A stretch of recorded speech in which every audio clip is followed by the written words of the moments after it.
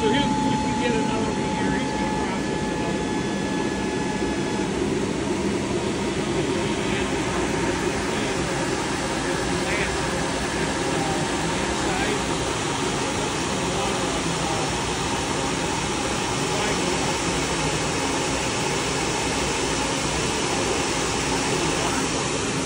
Okay, so we're here at the heat treater, right? Right. This is where the magic happens?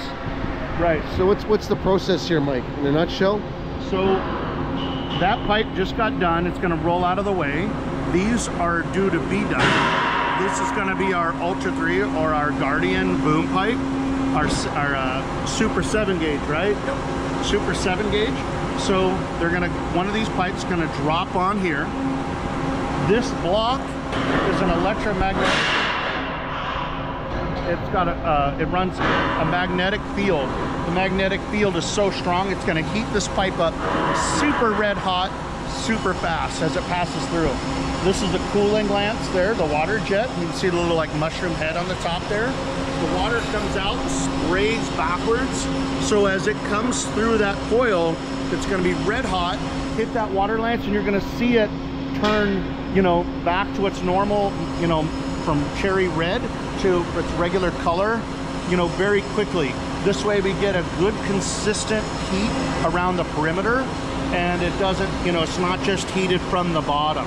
So we get a better, more consistent heat treat here. And I'm gonna put my earplugs back in because this is gonna be loud, but you're gonna see that pipe is being fed right now through here. We also, we'll get over there and let's look at it real quick. There's a little wheel that's right there that leaves a mark on it. We'll get some video of that here in a minute. But let's take a look at this as it goes through. See, it's going through here. And if you can hear that noise, that whine, that's from the electromagnetic coil. So if we probably started counting when it went through there, we'd probably about 15 seconds. You can see that's how hot that is to start. Now, that water jet's gonna start any second now. You can see it blasting out the end. See how fast it's cooling the pipe? And that's how we do heat treating in our facility. All that's done by just that block. Heats that pipe up within less than 30 seconds, makes it red hot. And we have to be done by 10 a.m. with this because of the power grid requirements. This thing generates so much power, takes so much power to operate. The electric company watches our gauges go boo every time we turn it on. So at 10 a.m. today in the wintertime, we have to shut it off. And so we're really close to that time today. So I'm glad we got here in time to do this. And if we look over here, you can see the volume of water to make sure we're getting a good heat treat and we're cooling down this pipe as fast as we can.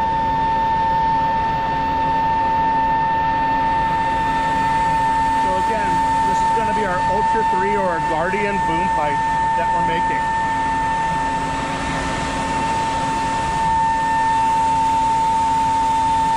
All this water goes into a tank or a cooler. It cools it and we keep reusing it, recycling that water until we can anymore. And we're doing 30-foot lengths at a time here, 30 feet? 30 feet length. You can see we're still quite a bit here. If we get over 30 feet, the pipe warps a little bit. And we don't need warping in the pipe. You can see these are all the blanks that they're working on. These are all made with the same chemistry. You know, this is all, you know, this is our boom pipe chemistry. And it's designed as a high carbon steel to go through here. Like I said, we're gonna watch this go through here. That little tiny wheel leaves a mark on the pipe when we heat treat all pipe.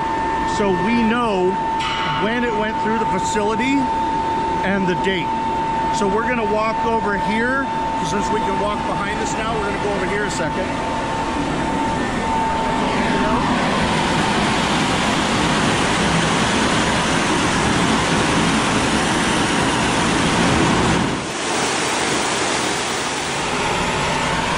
Now, what I mean by a heat mark is, so you can see it's hard to see these little slash marks.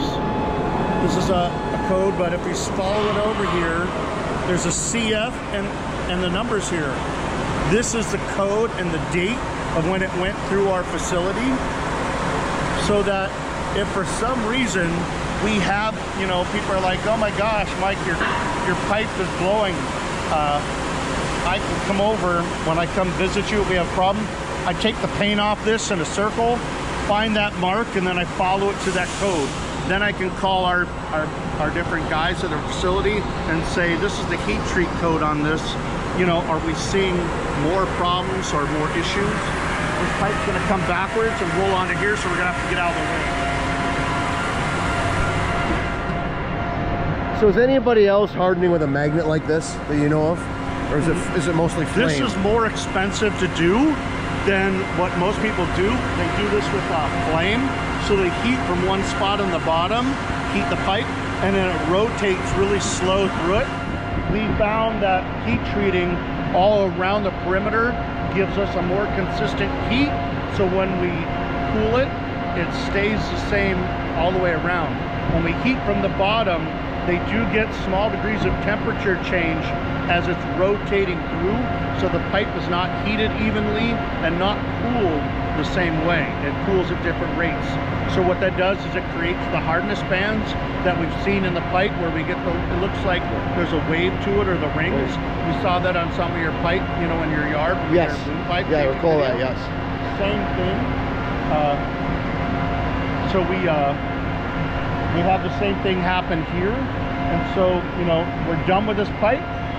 As soon as it rolls out of there, this thing's gonna roll it up, drop it on this rack. So how cool is it now after going through the water jet? Well, you can touch it in a second. We'll go there a little reservedly to see, since it was just at 1600. Ooh. So that's the pipe we just made. Yeah, it was just heat treated. Now, this pipe, if we were using non-heat treated pipe, it's the same pipe. We make it all with the same chemistry. We just don't heat treat it, right? So what is this on a hardness scale? Like a 63 57 HRC? Somewhere around there. And before heat treating, where would it fall in at? Probably 30-ish. So it essentially doubles the hardness of the pipe. Yeah. And it more than doubles the life of the product. That's why, you know, when we're looking at stuff, I'll often say to guys, do your people take care of their reducers? Do they lose it all the time? If the answer is no, no, no, then we should be buying heat treated reducers. We should be buying heat treated elbows, like on the back of trailer pumps and stuff. You know, it'll last a lot longer. The pressure rating's higher. It's stronger. Right. All around, it's a better product. Same thing with the pipe. Heat treated pipe is not double the cost, but it'll more than double the life of, you know, the pipe that you're using. Okay. And also I know for like a high-rise application, it increases the pressure, the maximum pressure rating as well. So correct? like this pipe, non-heat treated, is rated about 190 bar. If it's heat treated, it's 375 bar. Wow. Where no pump goes to that pressure rating. Right. So it's more so the metric ends on a boom pump application that are limiting the pressure rather than the pipeline body. Is that fair to say? Yes, that is exactly right. So if we use the same pipe and we put heavy duty ends on it, it has a much higher pressure rating than the metric ends. I want to say it's around 150, 180, you know, for 7-gauge pipe that's Ultra 3 with heavy duty ends. But if we put a metric end on it, the highest we can go is 100 bar. And is that strictly because the heavy duty end has a taller lip? Correct. It is. We okay. get more engagement on the clamp as it goes over the edge. If you look at them, you can see the heavy duty edge is slightly taller. There's more clamp engagement. The metric ends don't allow for the clamp engagement. Okay, okay. We'll probably talk more about that when we go to the burst tank later on. Oh yeah. And blow some stuff up. Yeah. We're gonna have some fun. Yeah. You don't want to miss that. That's gonna be the best part of the video, I promise. All right. Okay. Let's walk out of here.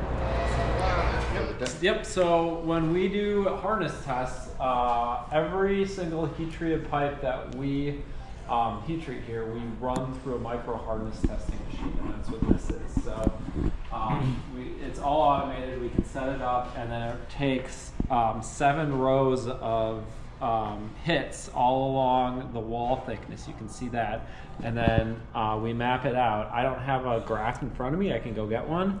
So we can't put this piece of metal, you know, inside the machine, and they're all funky shaped, and it could be radiuses. Yeah. So there's put in this little hockey puck. Yep. And can you see those little dots in there too? Yep. Okay. That's hard. Those are the dots for the hardness testing, where that machine presses down on it, and it checks to see how much pressure. Yeah, it checks to see the like how wide the depth. So it can see the radius in the pipe. So this is the outside, and that's the inside. Yep. So it's going to be harder on the inside, and as we work towards the outside, it's going to get a little softer. Yeah. Okay. So what happens is, the machine makes an indent, and if it's a soft pipe, the indent goes down more, so the hole is bigger. So that's what's Okay. And how often do you guys run these tests? Like every batch of pipe? Every heat we get in for heat treated pipe. Oh, really? Yep. Okay. Yep. So we get in a batch of pipe. If there's a couple different heats, we'll run one for each heat. We just want to confirm that the heat, the chemistry is good, and then that the machine is running well. So this is our quarter wall heat treated, similar to what we just saw in Etchev. And this is tricky. They were. Let's see if I can. You can't see it very well, but again, you have, this is the ID, this is the OD, and as you saw in the other video, they have about 7 hits all along the profile of the wall. And what this is it averages those 7. So each dot is an average of each of those 7 hits. And then as you see, it goes, this is the ID and this is the OD. And you can see very hard on the ID, tapers down to soft on the OD to help hold pressure. So the red is the average of the hits. Exactly. Oh, so it was right at like 57. Yep, and these are this exactly. Which is what they advertise. Yep, and these are our bounds. And you get to the outer, you're just over 20. Yep. As we say, you know, it gets softer as you go, so we get that ductility and the durability of the pipe, because if we get it all super hard, it gets brittle. It's funny, so you get a real drop off in around like the 50% range of the pipe, and then it kind of accelerated wear, and then it kind of levels off it, and not a great number. Exactly. So the first little bit is pretty good, and then whereas with a twin wall, you're going to get twin wall is going to be 6 exactly. Twin wall is going to be 60, 65. The you really see the benefit of the twin wall when you look at the profiles like this, right? Exactly. You don't get that exponential wear towards the end of the life of the pipe. Exactly.